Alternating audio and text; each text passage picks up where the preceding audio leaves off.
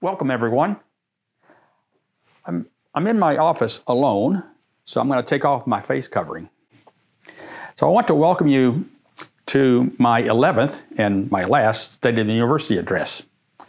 First, to our friends and community members and elected officials who are out there tuning in, thank you. I can't see you, but I know many of you are there, so thank you for your support of this university.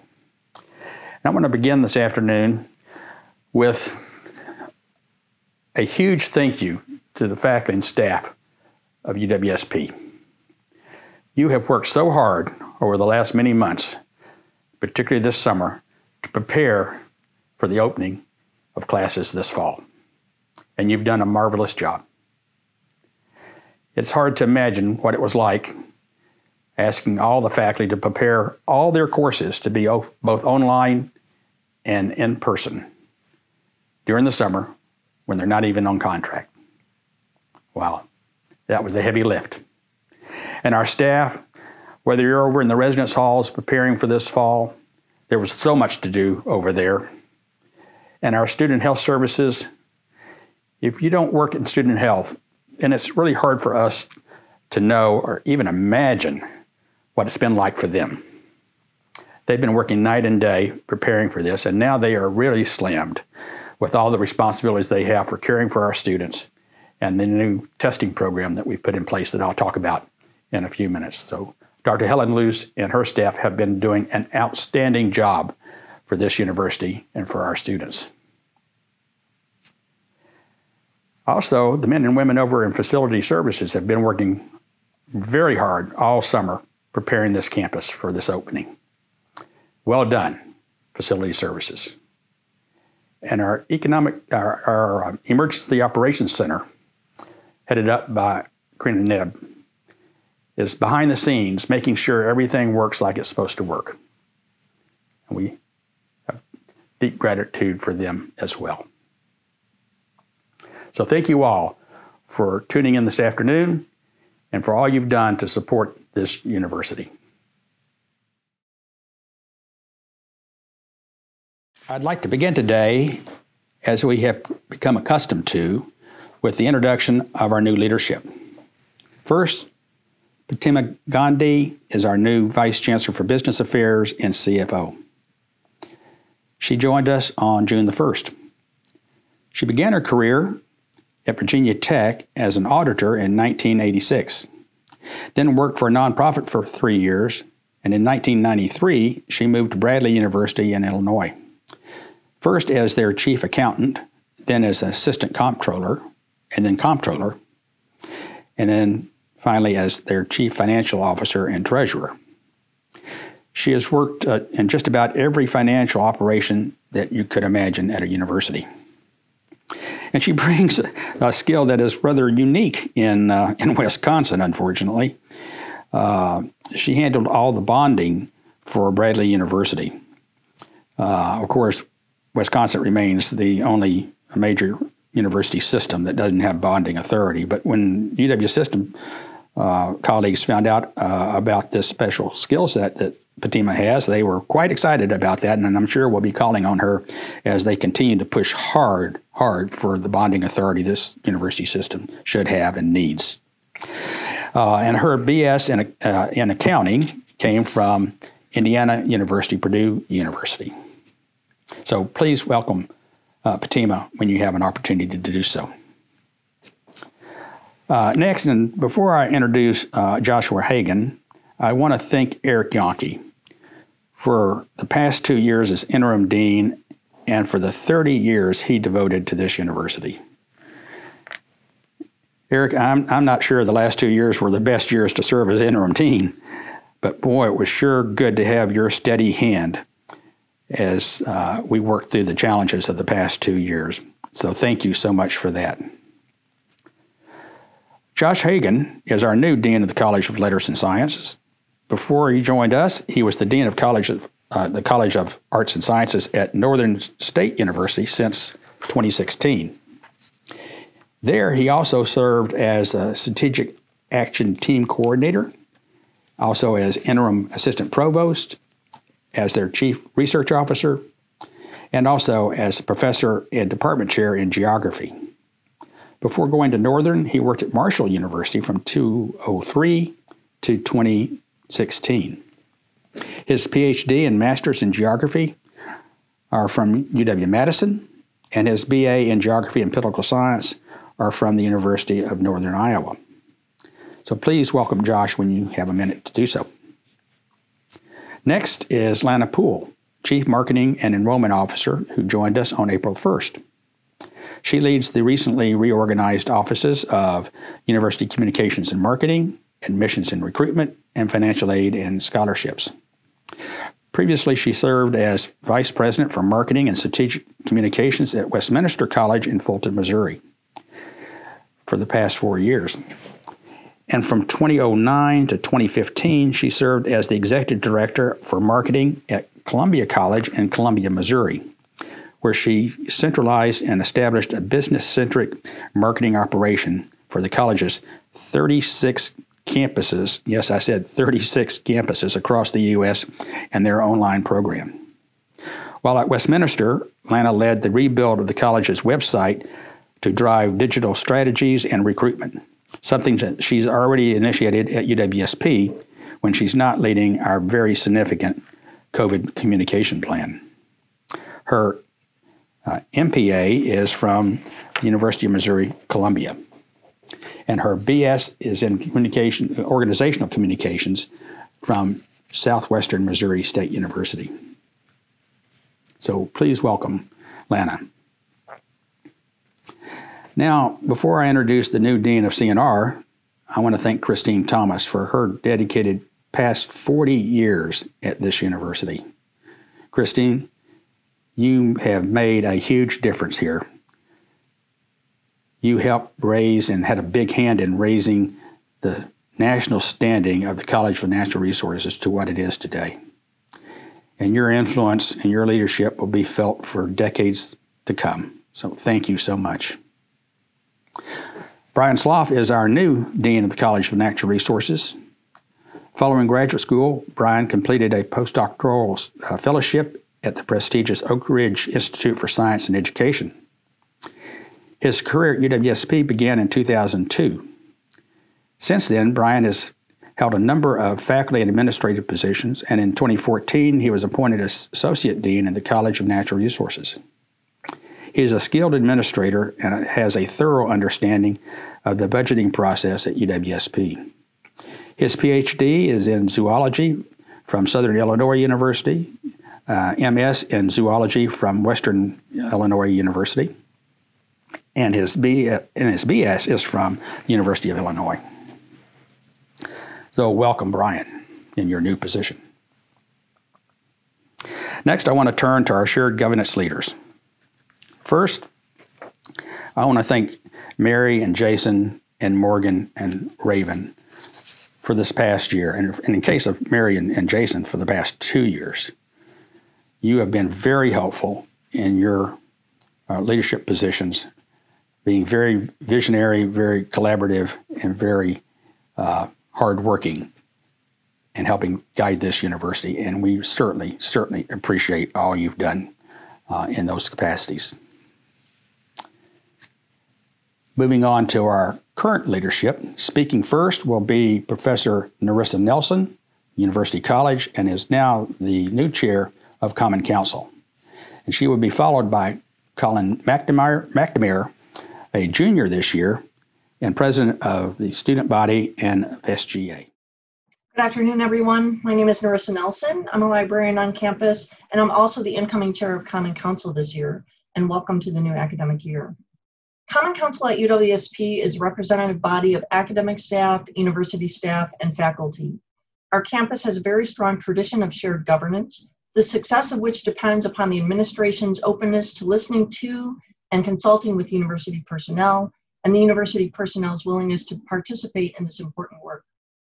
Service on governance plays a critical role in the management of the university through collaborative decision-making, advocating on issues that are important to faculty, staff, and students, and also recommending policies that affect our work. It is my intention as chair to facilitate and promote Common Council and its committees as the institutional pathway for our voices to be considered and heard. We currently have several vacancies right now on Common Council and also on standing committees. We are planning to recruit for volunteers in the upcoming weeks, and I wanted to ask that if anyone is interested in serving on any governance committees to please contact me, and we can talk about that a little bit further. For those of you who are continuing in shared governance or are new this year, I thank you very much for dedicating your time to this service. In closing, and I know that you've heard this before, I recognize that the pandemic impacts us all, and I think that this is really an important year to be flexible and also to offer support for every single person. I'm happy to help you navigate any issues that you're having, or if there's something that you're having with maybe childcare issues or technical issues, to please contact me. Here's to a productive year in one of the most challenging times that we have faced. And again, I look forward to seeing you and also working with you. Thank you very much. My name is Colin McNamara, and I'm honored to serve as the president of the student body here at the University of Wisconsin-Stevens Point. Student government derives its power from Wisconsin State Statute 36.095. And I take that as a very serious opportunity and obligation, because we here in Stevens Point have been voted the very best student government for the past 4 years. And we've done so not just by working with each other, but by working with administration, faculty, staff, legislators, and so many more. Now this year is going to be different than any other, but the student government will continue to advocate for every student, just like any other year. When I campaigned for president in February, there were a few core values that I highlighted, and they are just as meaningful pre-COVID as they are during COVID. Honesty, integrity, empathy, and respect. We're going to have to adapt to a new kind of normal. And the key to adapting is learning how to walk in another person's shoes and see things from their perspective. Just as students are learning how to live their new normal, faculty and staff are trying to do the same. We need to be patient with not only one another, but also with ourselves. A few weeks ago, I was asked what I was most looking forward to about this fall semester. And I thought that was the most optimistic question someone could ask. Because with everything that's going on in the world, it's so easy to get wrapped up in all the negatives. And I said I was most looking forward to seeing how pointers will come together to overcome these challenges. And you see, because that's who we are. When we get knocked down, we get back up and we get back to work. And I know that if we work together with honest, clear, and good intentions, we will be able to go back to being 1 point. Thank you.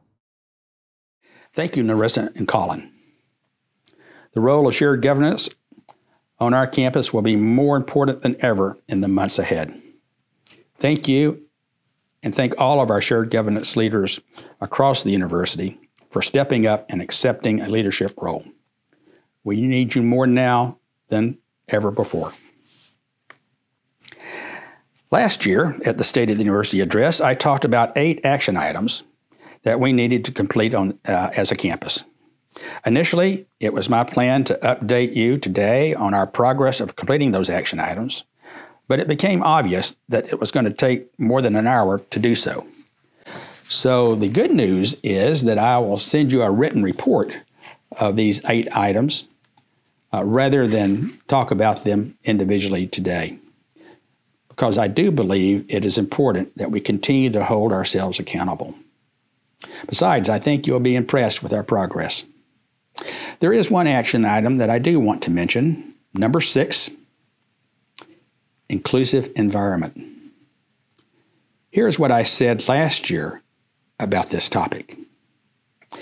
We are committed to having an inclusive environment. It is imperative that everyone on this campus feels welcome, regardless of their identity or background. While I believe we have made progress in this area, there is much more work to be done. Working together, the Division of Student Affairs, the Diversity Council, the Faculty and Staff Gender and Sexuality Center, the SGA Inclusivity Committee, and the Center for Inclusive Teaching and Learning are taking the lead in articulating our progress, assessing our current environment, and bringing forward a campus-wide plan to move us forward. I firmly believed this then, and even more so today. This was long before we became familiar with the names of George Floyd, or Jacob Blake, or Daniel Perdue, or Breonna Taylor, and so many more. We stepped up our efforts in this regard this summer as we were continuously reminded of the social justice inequality that we must overcome in this country. Our work begins at home, right here on our 3 campuses. Now let's turn to enrollment. There's a story to tell here. For the past 5 years, we've seen a steady decline in enrollment, over 20%. And we're all keenly aware of the reasons. Demographics in central Wisconsin have not been good, and now that issue is spreading to other regions of our state. The intense competition from the tech colleges and other UWs, and the strong economy, at least up until the pandemic. And in some cases, we simply dropped the ball. On class day 6 of this semester, we were at 7,332 students on the main campus, which is up 1.5%. Given the circumstances, this is a huge success, particularly because of our large graduating class last May and our small sophomore and junior classes this year, and all the unknowns associated with the pandemic. To be up even a modest amount after a 5-year decline in enrollment is phenomenal work by this campus. Unfortunately, Marshville's total enrollment is down 11%, and Wausau's enrollment is down 4%.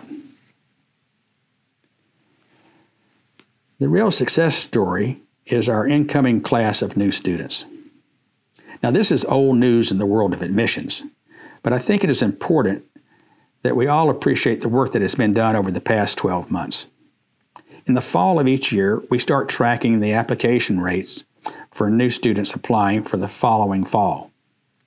Since September 2019, we've had a very strong showing of completed applications for new students. For the other comprehensive universities, the application rate compared to the previous year ranged from a minus 10%, down 10% at River Falls, to up 6% at Platteville. For UW-Stevens Point, we were up 43%.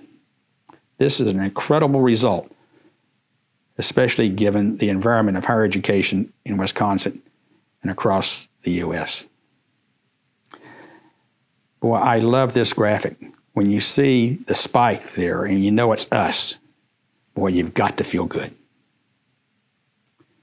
By early summer of each year, we change from tracking applications to tracking the number of new students who register. On class day 6 of this semester, we had an incoming first-year class on the main campus of 1,577. That's 1,577 students, a 25% increase over last fall. Yeah, you heard me right. A 25% increase in first-year students this year over last year. That is amazing. Marshville first-year students are down 4%, but Wausau's first-year students are up 17%. And your incoming class is always so important because it's the foundation for the next 3 years or 4 years of your enrollment. So I am so pleased at what we're seeing here.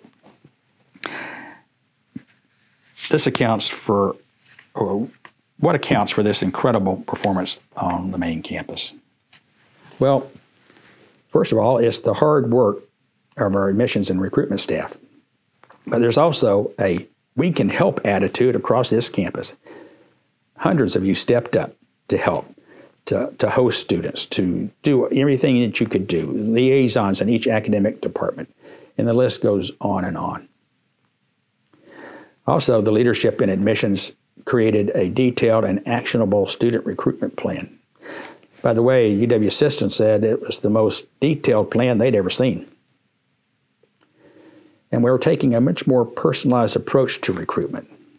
Our admissions counselors are reading all applications of admitted students, all 3,000 applications. And then they're calling those students and talking with them about what was on page 3 of that application.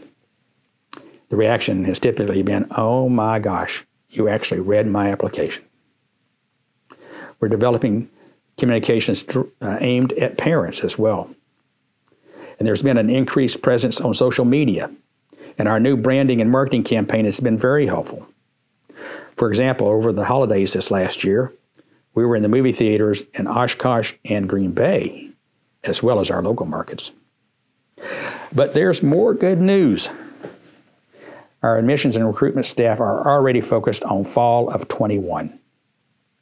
Students who applied in August for fall of 21 did not have to pay the application fee. UWSP Foundation paid it for them.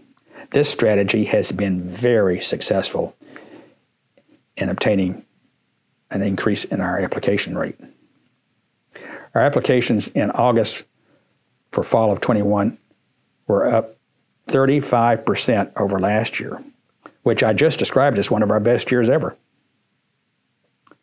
And when applications received this August for fall of 21 are compared to the first month of applications 2 years ago, we are up an amazing 216%. That's hard to imagine. Well, also opening this fall will be the new UW Stevens Point Welcome Center.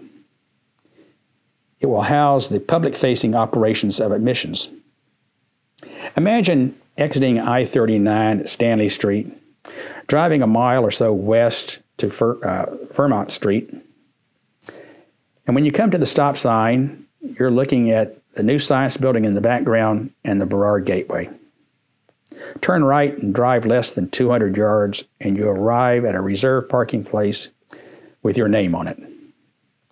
That will be the first in-person impression our prospective students and their families have of this university. The support of this project by UWSP Foundation has been outstanding. We have raised $825,000. 2 of the gifts are at the naming level, but more about that a little later this fall. UWSP has purchased the Newman Center, and renovation has started. We are on schedule and in budget. What an amazing story. This renovation is being managed by UWSP Foundation President Peter Crawford. Peter is a retired Kroger executive who was responsible for opening new stores for Kroger. We could not have found a better fit for this project. He is very detailed and is doing an outstanding job. Peter has also involved our interior architecture students in the design of the Welcome Center. Another real-world experience our students get at UWSP, and something that we'll be sure to share with our prospective students when they visit the center. The new Welcome Center will be another major boost for admissions. Now, moving on to the budget, let me begin with the bottom line. Our FY20 state lapse of 5%, which happened last June, equaled $2.1 million. Our FY20 tuition shortfall equaled $4.1 million. Our FY21 state lapse of 7.5% this July equaled $3.3 million, which may or maybe likely will become a cut to our base budget. We don't know that yet. There has also been a significant decline in reserves, and our anticipated deficit on June 30th, 2021 will be approximately $1 million without additional interventions between now and then. The cost of the pandemic has been significant and can be and will continue to be in the foreseeable future. These costs can be grouped into two categories: additional expense because of COVID-19 and loss of revenue because of COVID-19.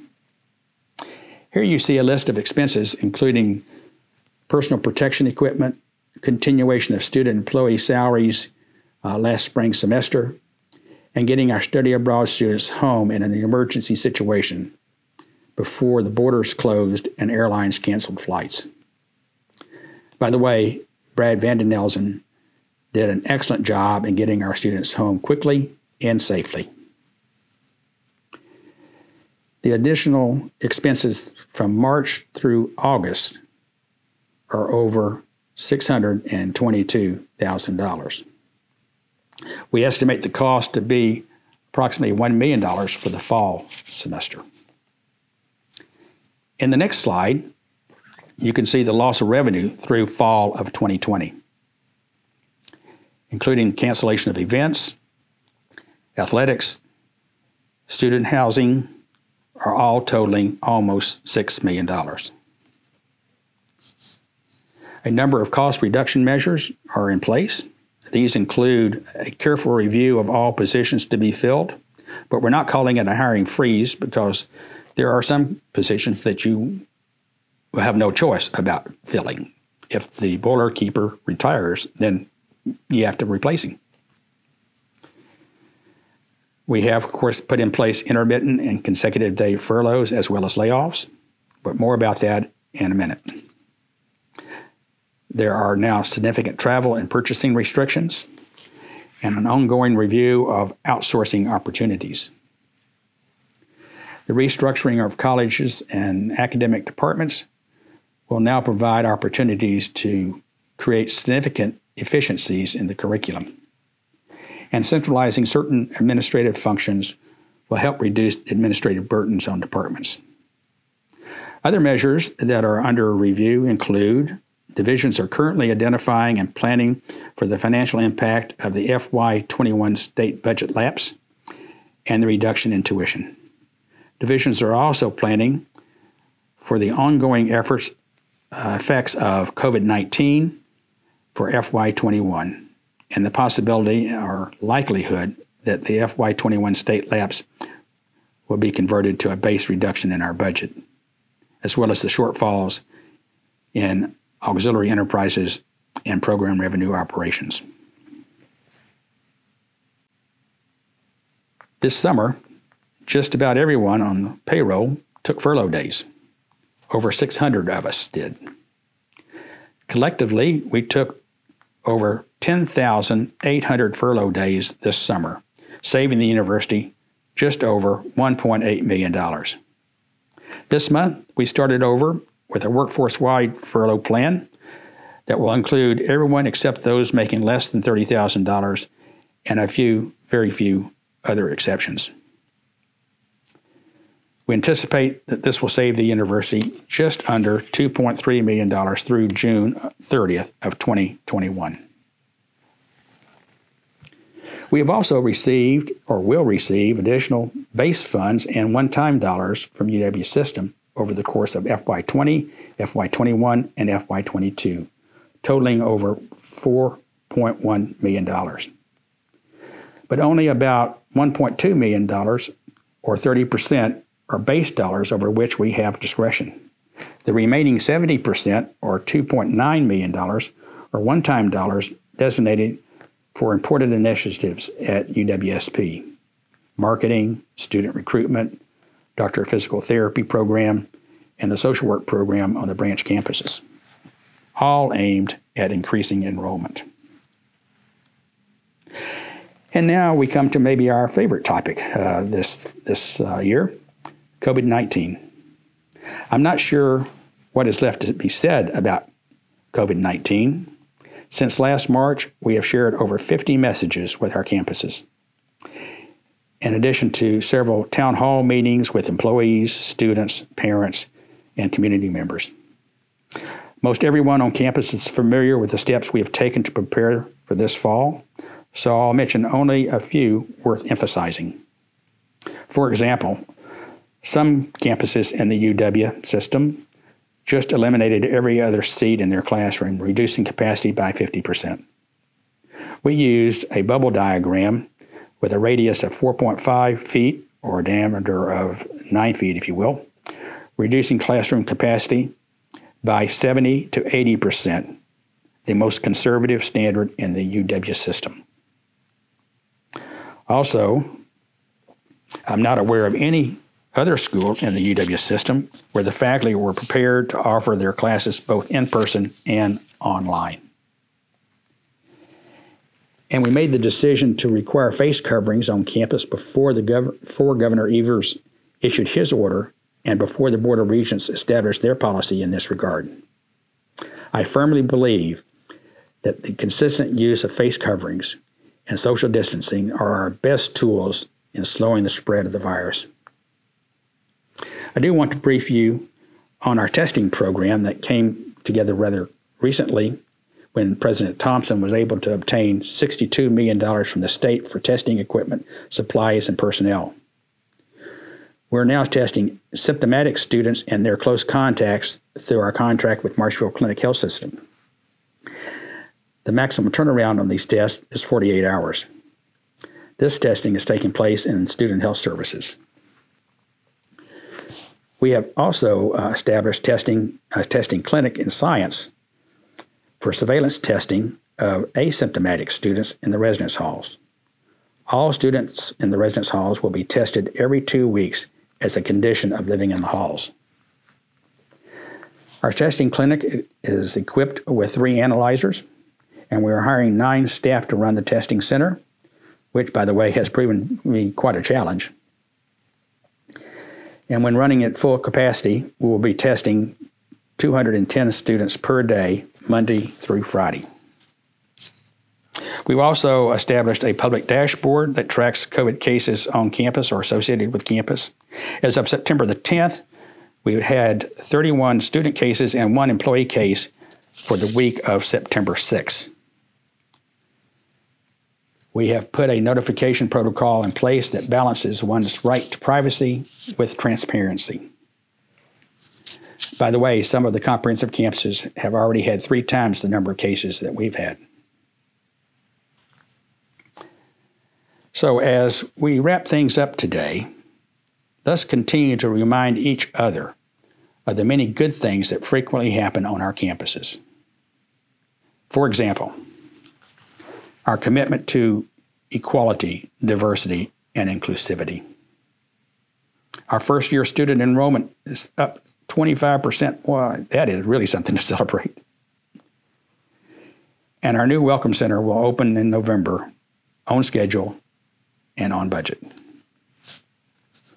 Our certification as a B Campus USA and a Tree Campus USA. And our gift of $500,000 for Pointer Baseball from alumni Jordan and Mandy Zimmerman. Yes, that Zimmerman, the starting pitcher for Detroit, Major League Baseball. Improvements include a new scoreboard, new branded backstop, and a double batting cage area. With our focus on academics, here are some statistics that I think will put a smile on your face. Of our student athletes this spring semester, 12% of our student athletes had a perfect 4.0 GPA, 12%. 27% had a GPA of not less than 3.75. 48%, almost half, were over a 3.5 GPA. And 75% were over a 3.0 GPA, all during a pandemic. Our overall student athletes GPA is 3.28. Our male student athletes average GPA is 3.05. Our female student athletes average GPA is 3.57. Our men's hockey team had the highest men's team GPA of 3.59. And women's cross country won a tight battle for the women's the highest women's team GPA of 3.78. All of you had a hand in this in some fashion, helping the students succeed at this level. Thank you all so very much for your efforts in helping our students succeed. Well, to conclude this afternoon, my last State of the University address, I was at a loss of what to say, other than a big thank you to this campus for allowing me to serve as Chancellor of this university for now more than 10 years. I love this school and I love this community, primarily because of the faculty and the staff and the alumni and the community members and the supporters and the friends of this university. Let me just give you a couple of examples. I have here an email that was sent out from our HR department just a couple of days ago from Eric, our HR director. And he's writing to supervisors, not the entire campus, so most of you haven't seen this. He's writing to supervisors about the temporarily closing of our daycare center on campus. And his concern is for the caregivers, our faculty and staff who have responsibilities way beyond their work here at the university, caring for children, caring for parents, caring for other members of their family. And I want to share with you just a couple of things that he says in this email. Remember, he's writing to the supervisors. What is important to each of your employees is, or should be, important to you.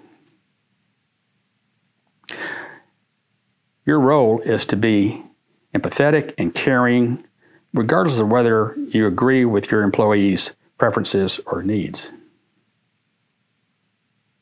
He goes on to say, of course, you have to take care of the responsibilities of your unit. But if the work can be performed during non-business hours and it meets the needs of your unit, then do it. Make the situation as flexible as you can for those you work with. He concludes with these words. I believe we will come out of this as better, more compassionate, and more engaged with our work and with each other. We are stronger when we lend our strengths to others and help them bear their responsibilities. We seldom know what's going on in the lives of our colleagues. Sometimes it's tragic, sometimes it's a huge burden for them. But this recognizes those issues and pleads with our supervisors to be compassionate and caring. This university has heart. The director of the Women's and Gender Studies Consortium across the state had this to say. This is one of the most explicit and clear caregiving statements that we've seen come out across the UW system. I would have to agree. Let me offer just one more example of the heart of this university. This is from our admissions office just a few days ago. And it's talking about a new student coming to us from a Milwaukee high school. She's going to be a business major. She wants to be involved in the Black Student Union and student government. Scott writes,